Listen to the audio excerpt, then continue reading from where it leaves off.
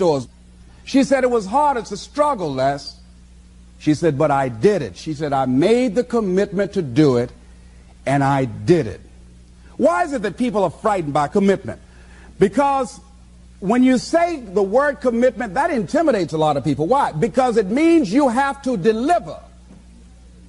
See, most people, you ask them, hey, look here, I'd like for you to do this. And they'll say, I'll try. I'll try means that is my escape clause. When I don't come through, it's really a polite no. I don't have the courage to tell you no, so I'll tell you I'll try. Hey, look here, I need you to come to this meeting. I'll try. I say, what do you mean? You're going to lean toward the meeting? Try and sit down. You either do or you don't. Try and take this pencil out of my hand. You either do or you don't. There's no such thing as try.